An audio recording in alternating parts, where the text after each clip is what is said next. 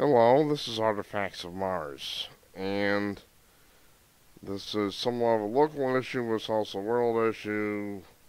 World Hijab Day. I never knew there was such a thing. I was listening to the Shannon Joy show on WYSL this morning, well, yesterday, and it runs locally 12 to 1 o'clock on WYSL in Rochester at any rate. And that's how I learned about this. Friday is World Hijab Day. World of Inquiry School number 58 will be participating in World Hijab Day on February 5. The idea to participate came from students wanting to take part of the movement that brings awareness and understanding different cultures. That's BS. That is bullshit.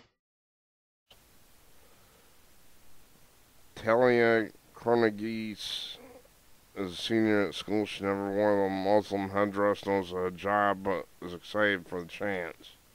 Why? It's one of the most oppressive garments in history. I was helping a teacher make carnation stuff for the boys. We'll have kids come in and help us make them, so they seem pretty excited about it. The boys are going to wear carnations. World Hijab is a global movement now in its third year. It's the first time schools participated. Scott Carnegie's Talia's dad is supportive of his daughter taking interest in other cultures. That is bullshit. Idiot. I like cultural diversity. I think learning about other cultures is great. It's not a culture, it's a destructive religion that's oppressive towards women, you idiot.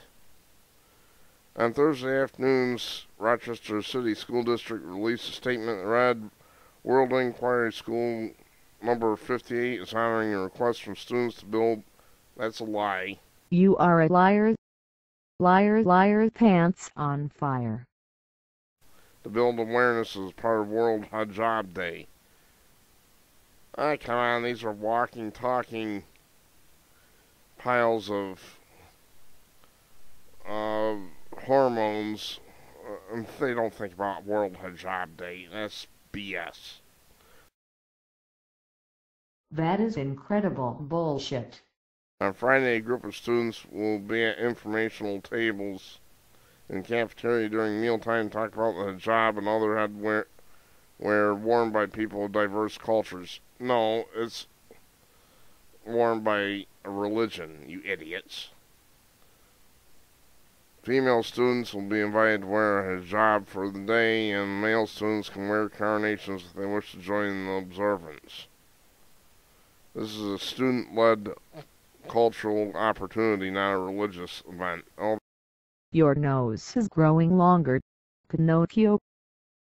That is a lie. This is exactly why I like this school, said Scott. I like the city school district because you get a lot of diversity, not just ethnically, but culturally. This is religious, you idiot.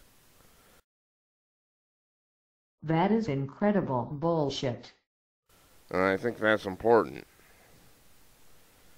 If students are interested in taking part in the event, no, I heard it was mandatory, and Shannon Joy told me it was mandatory.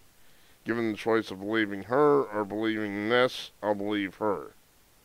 They'll be able to stop by the information table set up in the cafeteria during breakfast and lunch.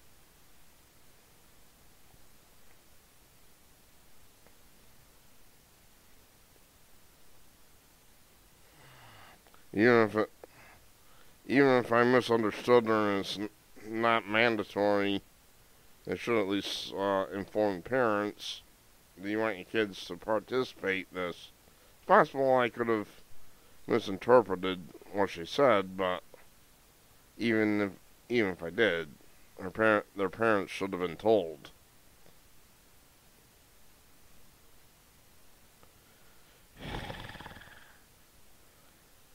Unbelievable. Let's cut the crap here.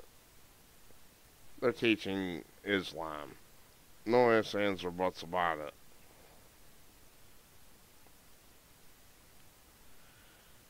They're teaching Islam.